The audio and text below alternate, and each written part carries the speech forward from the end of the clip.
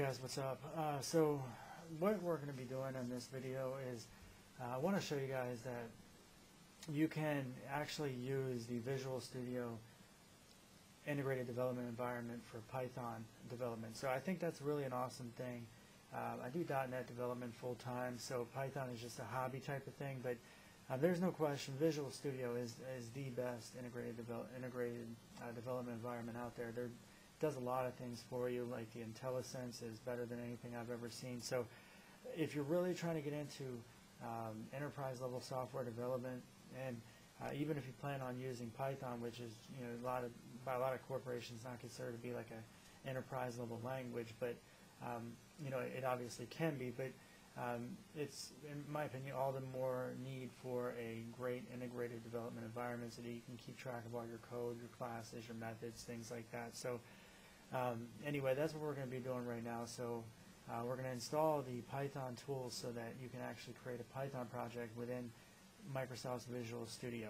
Now, Visual Studio costs a lot of money, but you can download free copies of it, and eventually, if you do have a company and you're paying, you probably end up having to pay for it eventually. But as far as typical everyday development, especially if you're a student, then it's free. You just get the Visual Studio Express Edition.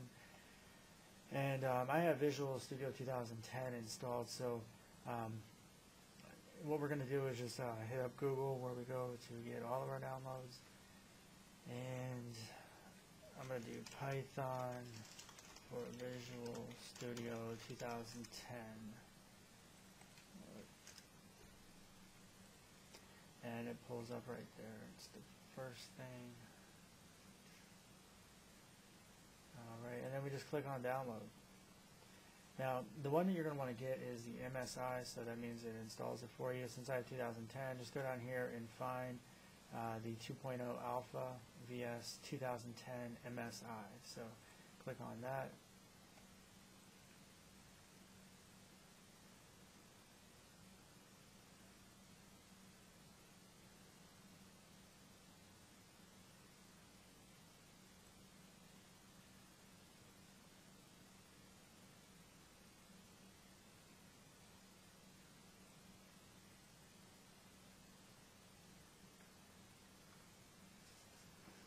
Alright, this shouldn't take too long. While we're waiting on this to install, just want to go ahead and give myself a little plug-in.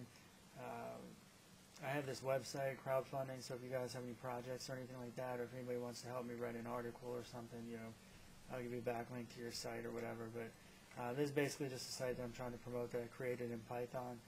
And it's about crowdfunding, so a lot of these articles I write, but it's just kind of an interesting thing I do on the side to try to just keep my interest in the business field and things like that. So if you guys are interested, make sure you check that out. It's actually titled the same thing as my YouTube tutorial channels, which doesn't make a whole lot of sense, but I didn't really, I had this noob niche name because I had a bunch of noob related things because I own a company that's kind of named after that, but I just basically didn't want to use another domain name, and I was like, oh, well, noob niche kind of fits what I'm trying to do, so that's why the tutorial channel. And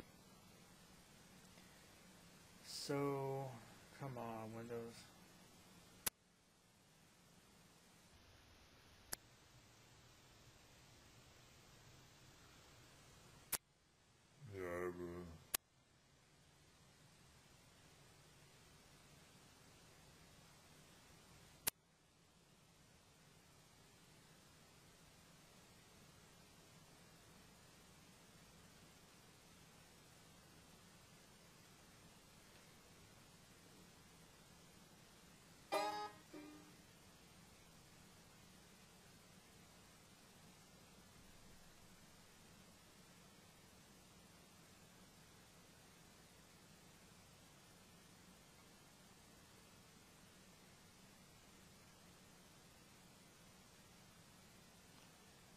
Jesus Christ. Sorry about that delay. I got a shitload of applications running right now. I probably need to shut some down.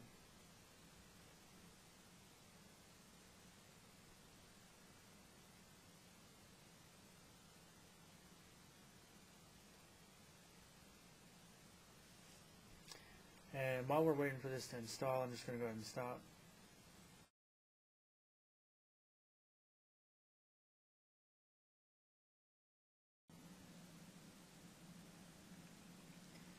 Alright, so now that we have it installed, let's just go ahead and pull up Visual Studio again.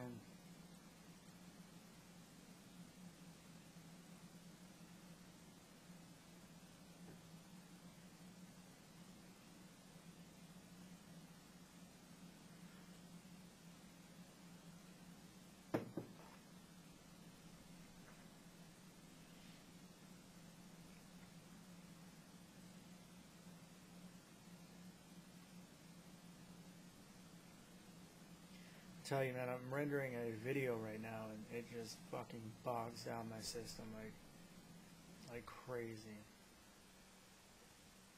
It's this bastard right here rendering. I ain't got patience for this.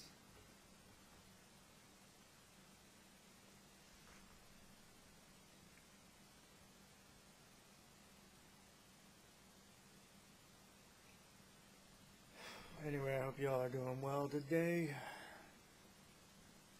Make sure you subscribe, all that stuff, please. I love it when people subscribe. Makes me feel like I'm not completely wasting my time doing these videos.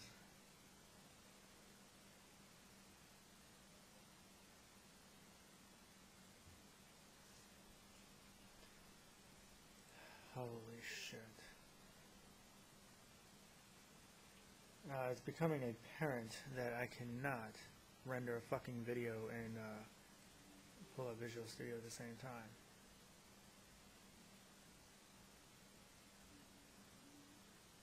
Alright, so anyway, now that we've installed the Python tools, we can go to our project and we can wait another 10 minutes.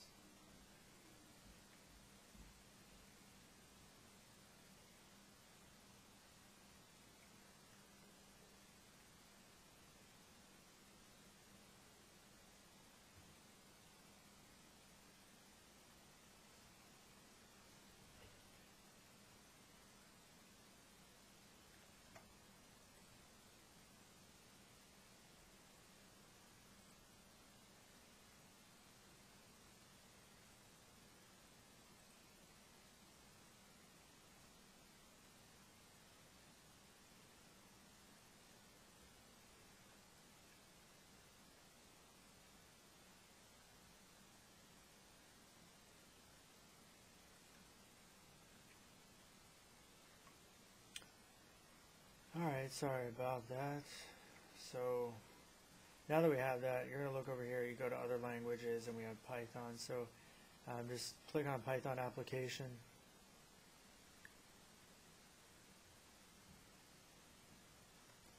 And it's simply hello world.